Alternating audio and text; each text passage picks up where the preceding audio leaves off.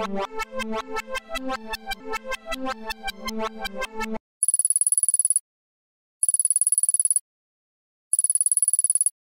me start off by asking you, at what age did you develop a passion for dance? Uh, well, as I can remember, it's I'm Puerto Rican, so it just sort of I grew up with it. My mom and my father used to dance. When they were younger, they were salsa dancers in Puerto Rico, and so it's kind of it just happened. My whole family we love music, we love dance. My mom actually, my aunt and my mom used to put. I was the only boy until my brother was born when I was 6, amongst a bunch of female cousins. And so they would always have me dance with them in the living room. They would partner me up, and I'd be the one having to partner all my 3 cousins in the living room. Mm-hmm. And so, but yeah, no, because I can remember. I grew up with it. I don't really have a specific age when I can remember, but it's always been part of me. Okay. Since you said you grew up with it, when you decided to take it seriously, were your parents supportive of you? Well, to a certain extent, I've always wanted to be a cook. I wanted to be a chef, and so since I was a kid as well, being Puerto Rican and living in such a really strong Puerto Rican household, I felt like I grew up in Puerto Rico, and so my mom taught me how to cook, and so I wanted to be a chef since I was a kid, and I still danced throughout. I went to I did theater in high school. I danced at home in talent shows and whatnot, and I ended up going to Johnson & Wales University in Providence for culinary arts, and I joined the dance group up there as well as I was going to school. But then I couldn't finish school because it was a lot of money, and so I ended up coming back to Jersey and joined. I started working at Pathmark, and then joined a dance company in New York. And I just figured I'd kind of do it just to kind of kill some time, because my whole plan was to go back to college. And but then I just kind of went with it, and so to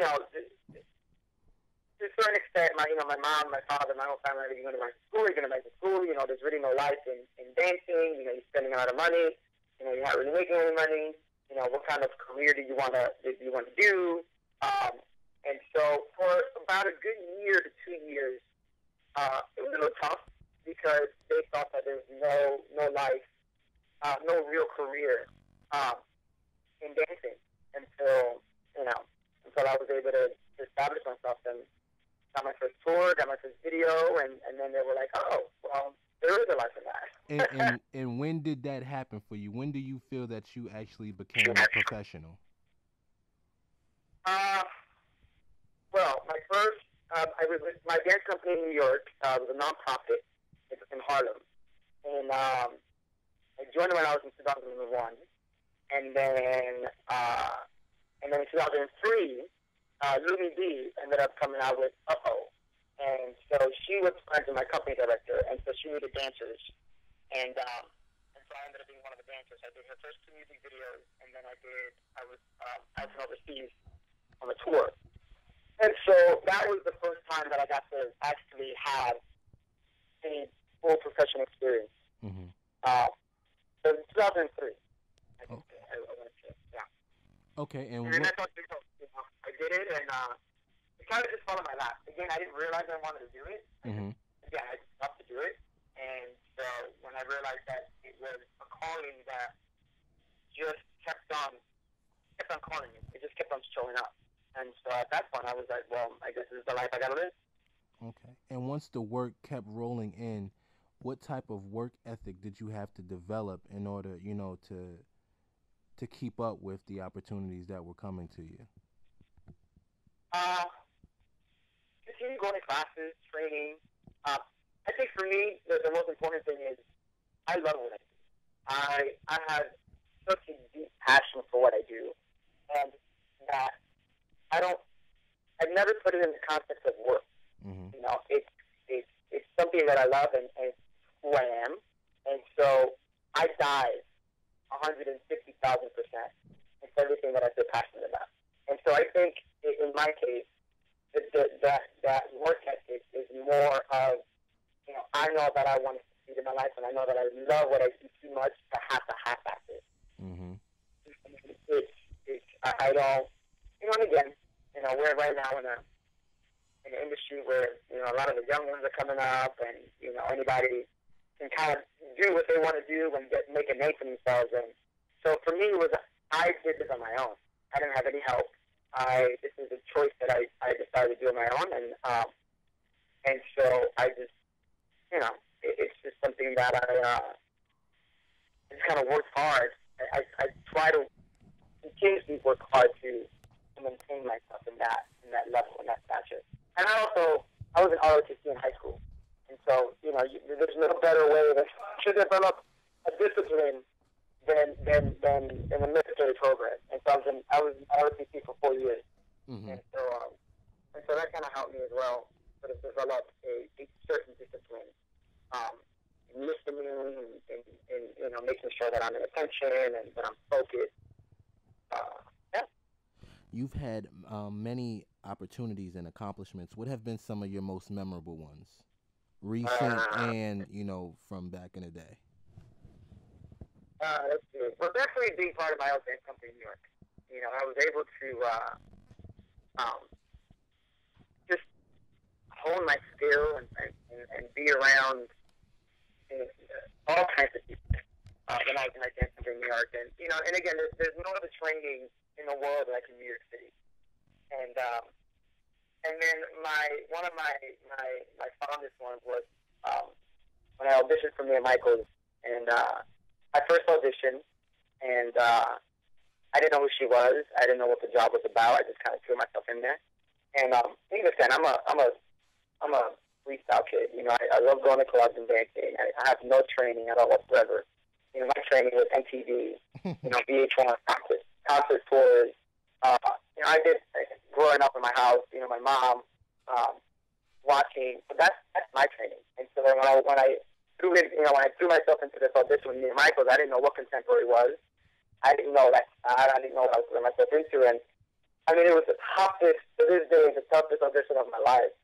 But it took me to Athens, Greece. And I was able to live in Greece for 5 months with 5 of the most amazing human beings I've ever been able to encounter. And I'm still really good friends with them. And so I have to say, one of my biggest accomplishments and that I'm most fond of is that moment. Being able to know that I was able to get through an audition that I had no idea what it was about, and I threw myself 150,000%. I booked it, and I lived in another country for 5 months. And I built some amazing memories there, and developed a great friendship with a lot of, you know, with Mia Michaels, and you know, it opened my eyes to a whole new world of dance, and yeah, Okay. yeah, it opened a whole new world for me that moment. So I would have to say that. You mentioned the younger generation earlier. What advice would you have for them, for the next generation of dancers that want to become professionals? Because since that you said, you know, you didn't have any help or an advice, what would you like to say to them? Open your eyes, open your heart, and be humble. You know, and now we're in an age where it's all about technology, and you know, you can type in any name on the internet, and boom, the video shows up and pops up, and you know, the information is there. And so, what I would say to the younger generation is tap into that. Really try to get as much information as you can on anything, and develop a discipline that works for you. You know, there's extremely talented young kids now, man. I mean, it's incredible to see 10-year-olds, 11-year-olds, 12-year-olds dance the way that I dance now at 29.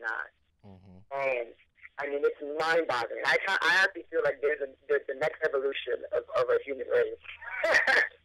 they're clearly talented, Yes, and so, oh man, it's insane. And so, they're constantly being told they're amazing, they're amazing, they're amazing.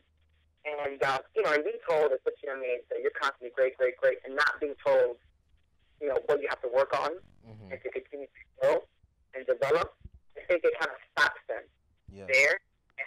And then they feel like, all right, I'm the greatest, I'm the best, I don't have to work any harder than what I am now. And what they have to understand is that they're still young, and they're still 12, 13 years old. They're still kids, and they still have a lot to learn in life. And they might have experienced the world of dance at such a young age, but they haven't experienced life. And I feel like that's what's going to elevate you to where you want to be or where you want to go. As a human being, in your career, it's experiencing life as a human being. And so I think that, yes, they're great and they're amazing and they have a huge future ahead of them. But remember, you're still kids, and you still want to get married, you still want to go party, you still want to do this, you still want to do that, and so I think that my advice to them would be just to live your life. Live your life. It'll only benefit you in the future. Do you feel that it's important that the veterans and the industry professionals like yourself give back to the dance community, and in what ways should you guys be doing that? Oh, yeah. Well, one, they look up to us, and I'm not that old. I'm only 29, and, I'm going to be 30 next month, and I think I still have at least another 60 years of this in me. But here's the one thing I always thought when I was actually in their position and kind of going through this whole process was a lot of the older choreographers that I grew up watching and auditioning for, sort of, they all went through the same things that we went through as dancers: audition, let down, the shadiness of the industry, certain people, and so what tends to happen is that when they go through all that, and then by the time they get to a point where they can book, they're in a higher position, they get to book the jobs, get the dancers, create the opportunities, they kind of hold a grudge against what they went through, and so there's no pattern change. They just kind of go, okay, well, I went through it, now you're going to go through it. And so, that's the kind of person I want to be. That's my kind of artist and leader I want to be. We have to, as leaders, we have to be able to change that and shift it. And so, we just need to look out for each other, support each other, allow these kids to grow, but also, if you're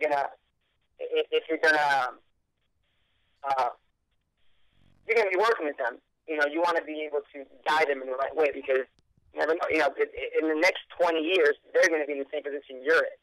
And so what kind of information do you want them to give their, the younger generation at their time when their time comes? Yes. You know what I mean? Yep. And so I think it's just, everybody's talented, everybody has skills, but I think it's more in the moral aspect of it. Just being able to connect with them in a mental kind of way. So just to prepare themselves so that when they get to that point, they're able to pass out proper information. Yes, the morals and values. That's definitely what's missing, and definitely not what's being showcased in the classroom, which leads me to my next question. When you think about morals and values and principles, you cannot think about that and not talk about a legacy. So what would your legacy be? How would you want people to remember you? That's a tough question.